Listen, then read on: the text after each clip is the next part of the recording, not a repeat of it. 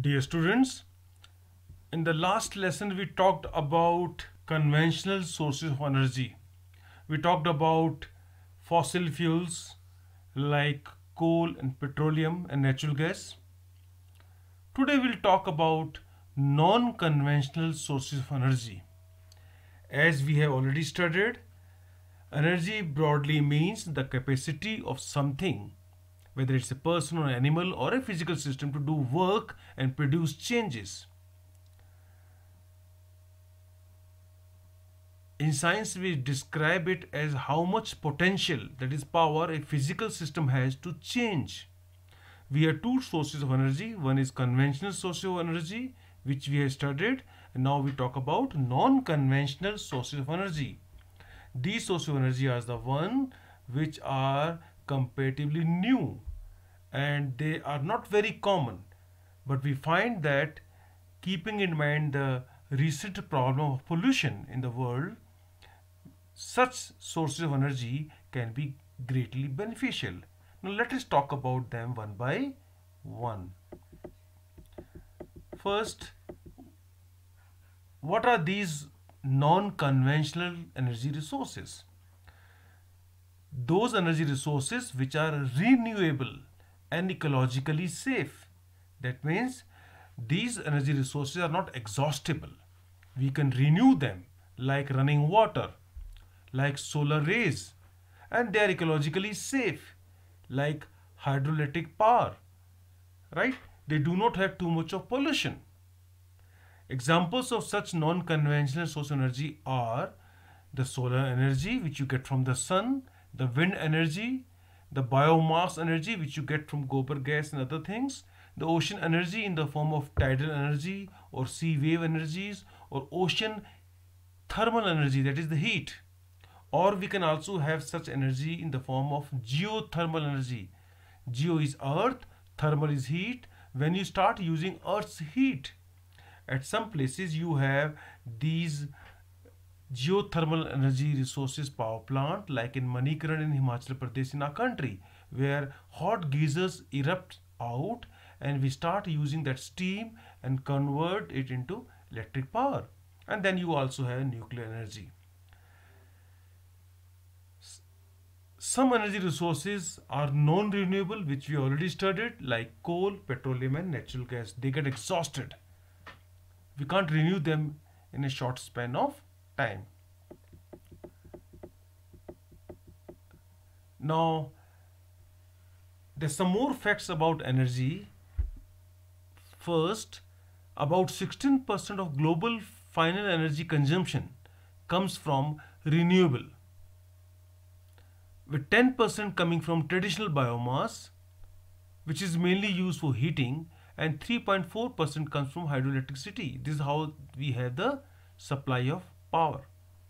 The non-renewable in the form of small hydro projects, modern biomass, wind, solar, geothermal and biofuels accounted for another 3% and are growing very rapidly. These sources of energy substantiate the main source of energy. That means they add on to the existing sources of energy.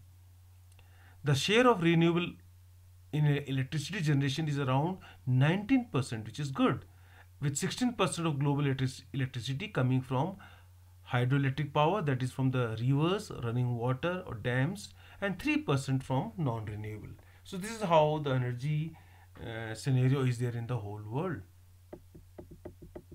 Now we talk about these energy resources one by one, and the first one which we pick up is the wind energy.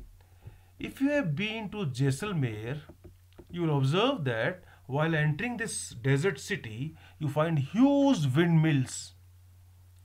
Similar is the case in many parts of Gujarat and now in coastal areas where we have installed these huge windmills, right? These windmills rotate, there is a rotor there, and they convert the kinetic energy, which is energy due to the circular motion of these blades, into electrical energy.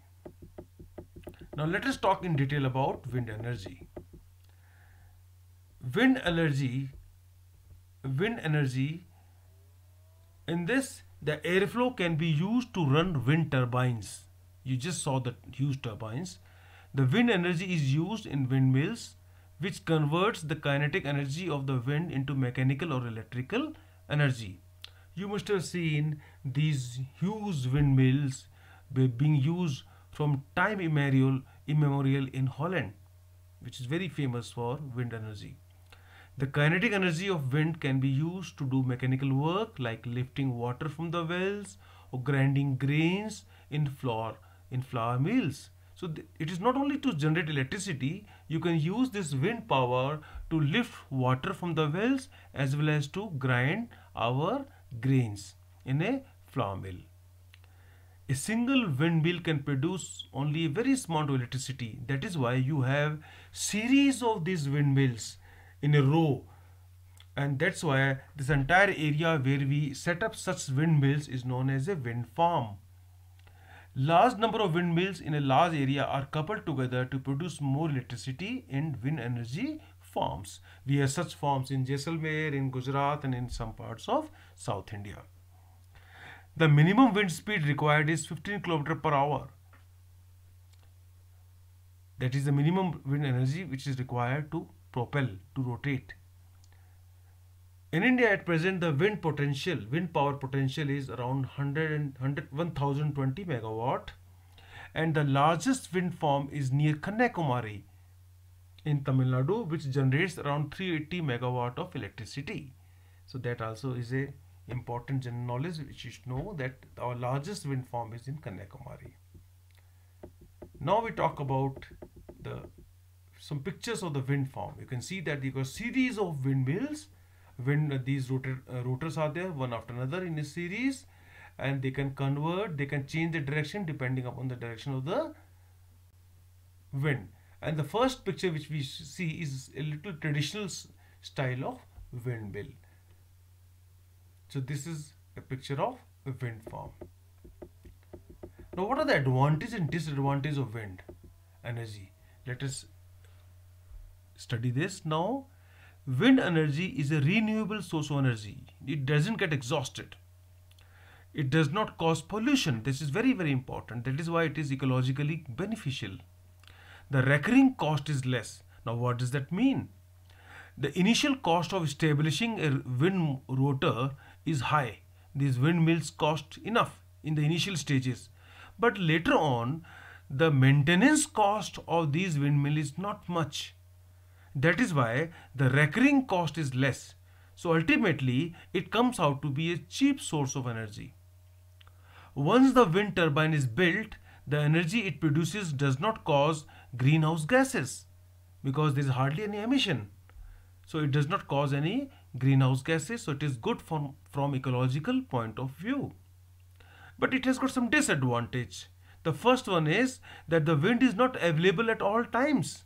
You must have observed in our school, even at Birla Vidya Mandir, during summer time you find the wind's velocity is high. But during winters, the wind velocity is not much. Even in the plains where you stay, some of you must have observed that during winters it is not so windy. Sometimes you can even afford to play outdoor badminton. But that is not the case in summers.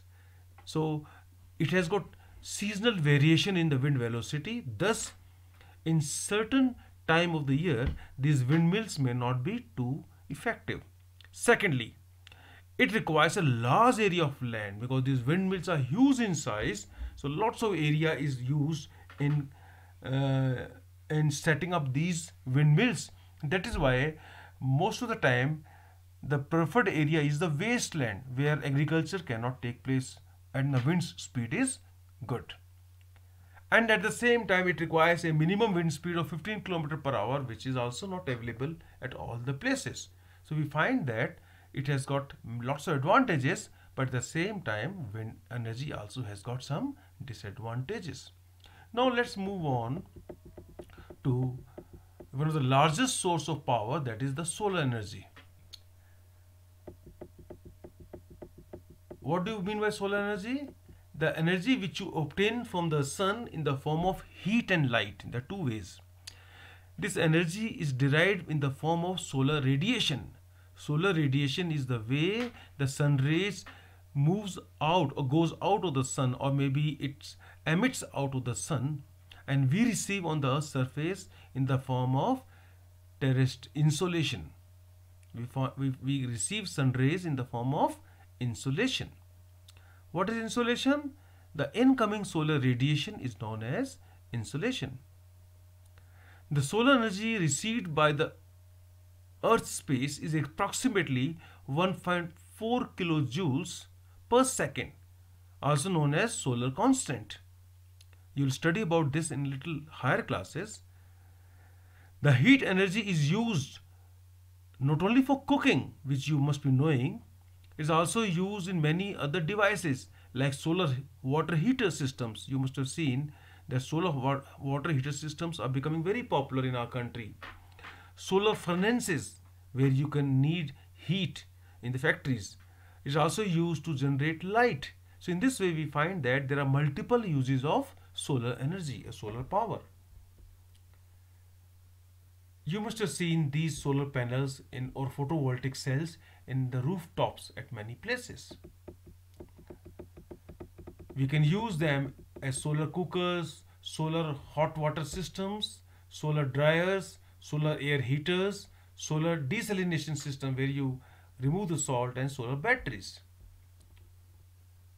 Now, you must have seen an example of, I'll give you some examples. For first one is the solar cooker, where you can see that there is a photovoltaic cell here and it receives the sun rays and it transmits the sun rays inside. There are 4 boxes which are lying inside and the food is kept inside, and it takes it can generate power up to 100 to 140 degrees Celsius, and this way the food will be cooked. Though it takes more time, but it is good. It will save lots of fuel. Another example which you have seen and very commonly observed nowadays in India also is solar water heater systems, where the solar power is used to heat water during winters. In India we got advantage that India is a tropical country, so we get very strong sun in many parts of the country. In the hilly areas we have this issue because we have lots of overcast days, because if there will be overcast days, if there will be cloudy days, then the impact of solar heaters would be less. Another example is the solar cell, which you use to generate power. It is a device which converts solar energy into electrical energy. The solar cells are made up of semiconductors like silicon, germanium and gallium, right? And they can help us in generating power. You must have seen many street lights are depending upon sun. Very commonly used example. You must have seen that many smaller generators are using solar powers. So solar panels are very common. You must have seen a solar lamp sometimes in many places, where, especially in the hilly areas where transmission lines are absent, right? So there the government puts these solar lamps and they can lit up in the evening. Once the sun sets, these bulbs starts illuminating. Now, what are the advantages of solar power? We have got so many advantages. A, after initial investment, that is the spend of money, all the electricity you produce is free. B, it is found in abundant. There is no limit to it. It is everlasting, right? Sun will always be there. It is available almost everywhere. It is free from any political boundaries. Solar power is available to all the countries irrespective of the location, right? It's a Government of India also gives you many incentives. That is, if you want to install solar powers, the government in our country will give you some loans or they will give you some concessions, because they want you to have more and more solar power, more and more use of solar power. If you start using solar power, then your electricity bill which you get from the government will also be reduced. So ultimately it is very, very cost effective. That means it is not very costly. It will save money for you. So there are lots of advantages of solar energy. It has got some disadvantage that if you have overcast sky, in that case it will not be very, very useful, especially during rainy season. Now we talk about hydroelectric power, that is the power which you get from running water.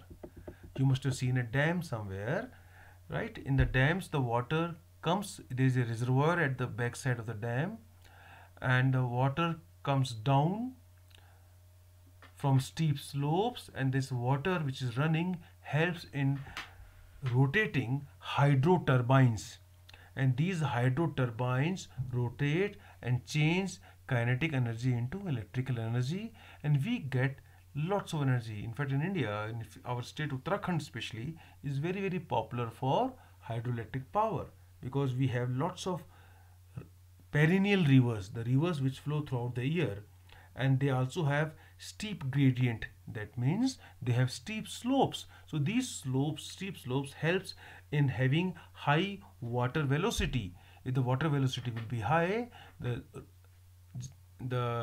hydro turbines will rotate faster and will have plenty of electricity. And at the same time, there is no pollution from hydroelectric electricity. That is a very big advantage. Another important advantage is that when you have such reservoirs or dams, these dams can also be used for multiple purposes such as fishing, water sports, boating, transportation. So it has got multiple uses. That is why we also call a dam as a multi-purpose project. You must be knowing about Tehri Dam, which we have in our state in Garhwal area, and it generates so much electricity that many northern states in our country are using that.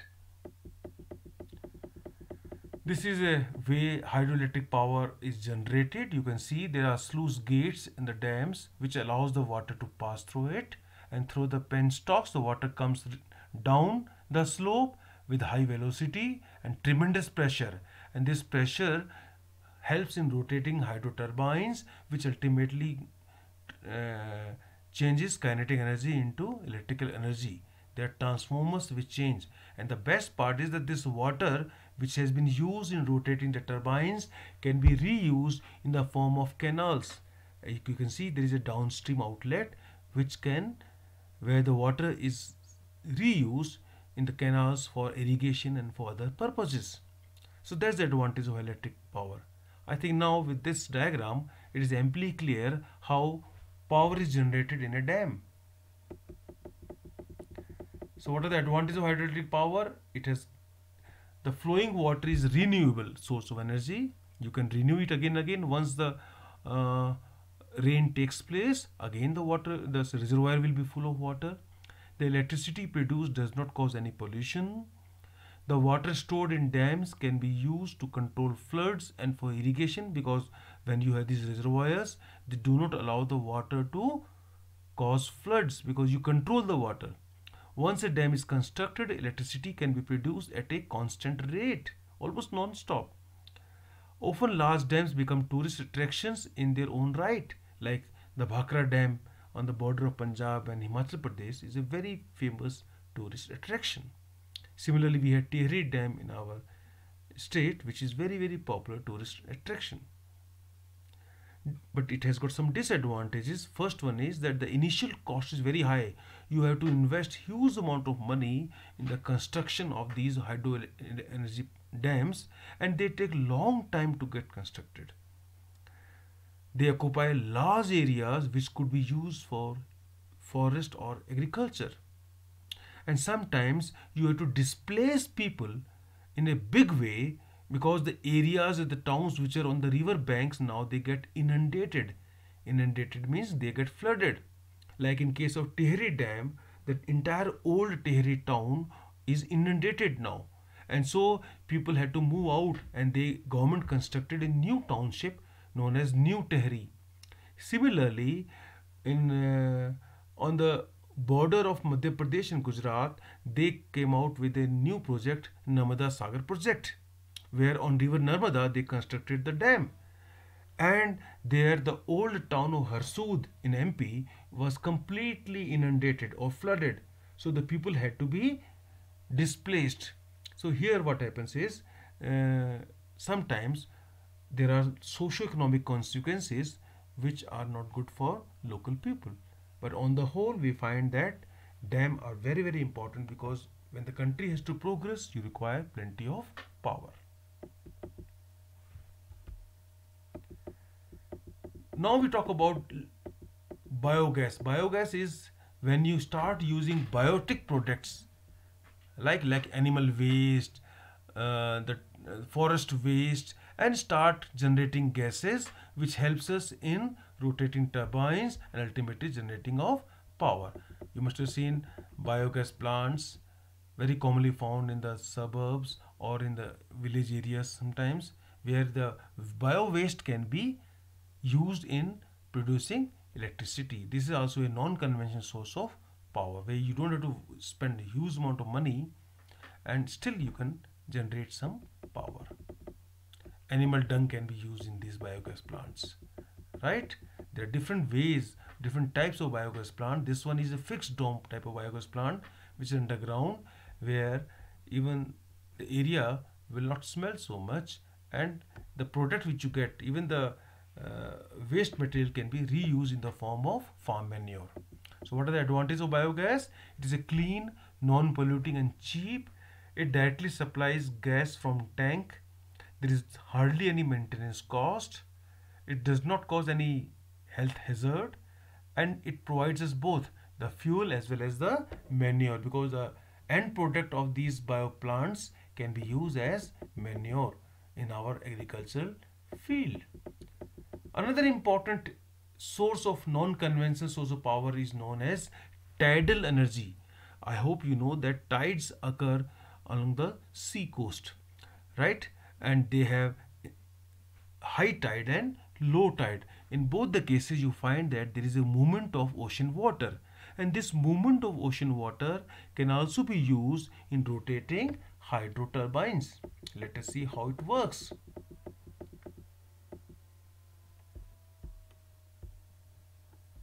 This is an example, a photograph of a tidal energy. I'll just show you.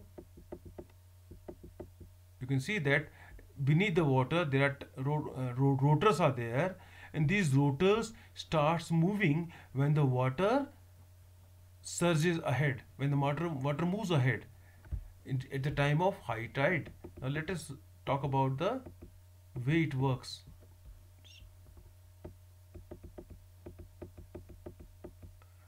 Tidal is produced by gravitational force of sun and moon. You know what are tides? You must have studied in junior classes how tides are caused. They are the result of the gravitational force of sun and moon.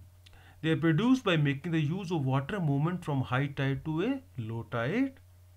The high tide to a low tide refers to the rise and fall of the water in the ocean. You must have seen that when you go to an sea coast, the timings of the tides are mentioned there, or sometimes there's an announcement, because people are warned before the oncoming of a high tide.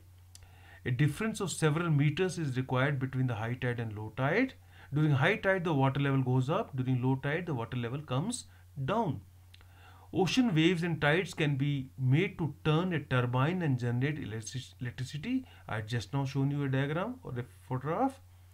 Areas where rivers flow into the sea experience waves and tides, and electricity can be generated there.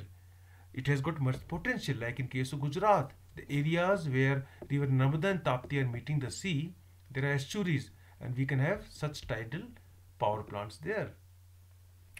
As you know, we have a large coastline, almost 7,000 kilometer coastline is there in the country.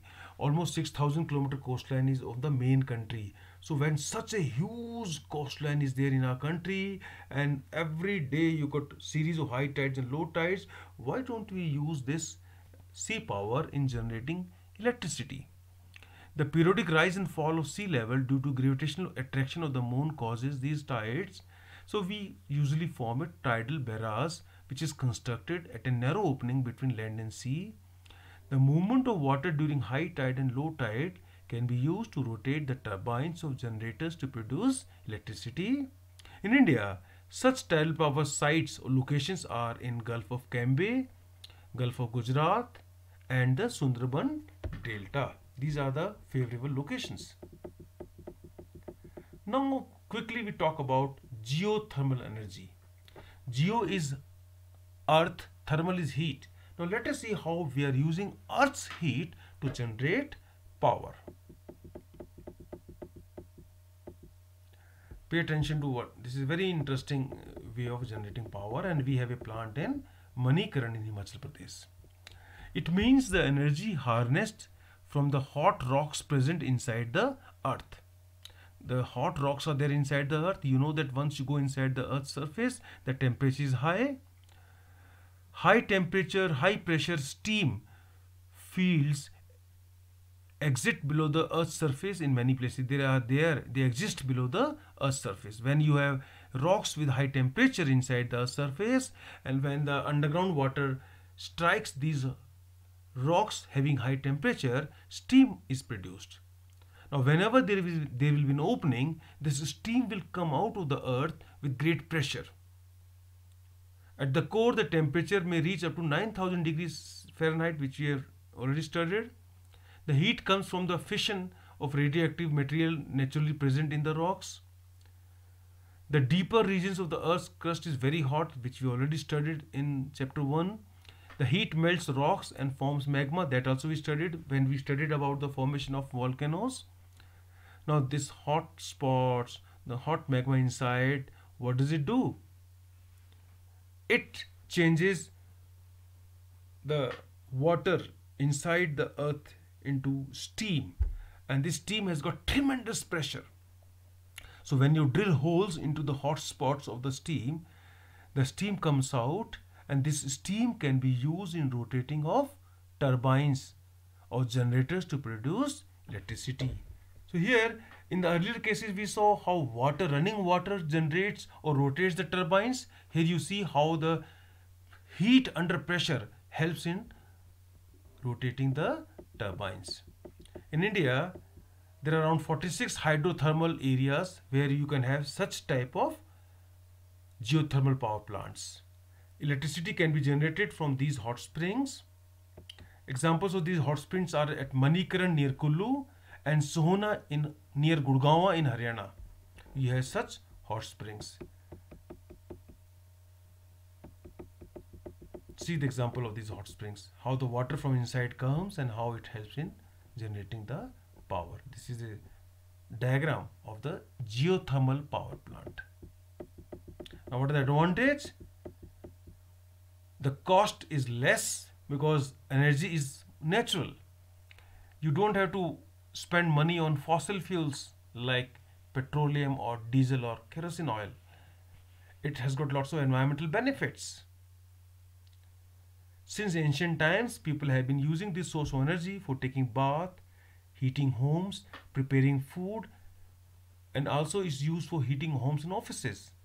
And let me add to this that the water of these hot springs is usually having lots of sulfur, which is very good for skin. So people having skin disease usually prefer taking bath in these sulfur springs.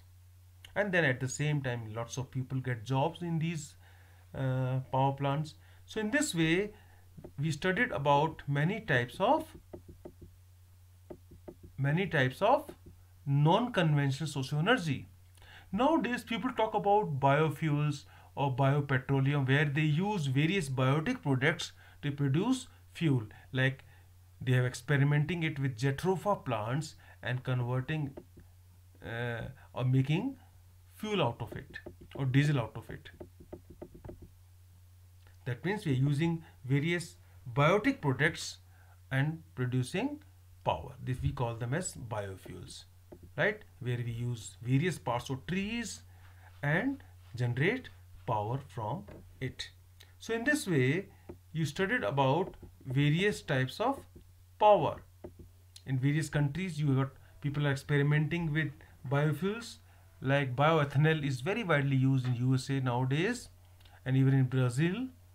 Biodiesel is made from vegetable oils, animal fats, or recycled grasses, right? Biodiesel can have lots of useful uses, right? So slowly we find that people have started migrating from polluting conventional source of energy to non-polluting, non-conventional sources of energy. These are some advantages of biodiesel, which we have it, and in India also we started producing it in some way. And lastly, we talk about nuclear power plants, where you must have seen that how the nuclear energy is used in generating power. It is also a non-conventional source of power. It has got various advantages and disadvantages, and I hope you know that it requires the process of nuclear reactions. We have got two types of reactions: nuclear fission and fusion, which you studied in your physics classes. So in this way, what I want to tell you is that India requires an alternate source of power. The conventional sources of power like coal, petroleum and diesel and natural gas are limited. That is why we need to have an alternate source of power which are less polluting, and hence we need to spend lots of time and energy in finding new sources of power. So this is all about non-conventional sources of energy. I am sure the concept is now clear to you. Thank you so much.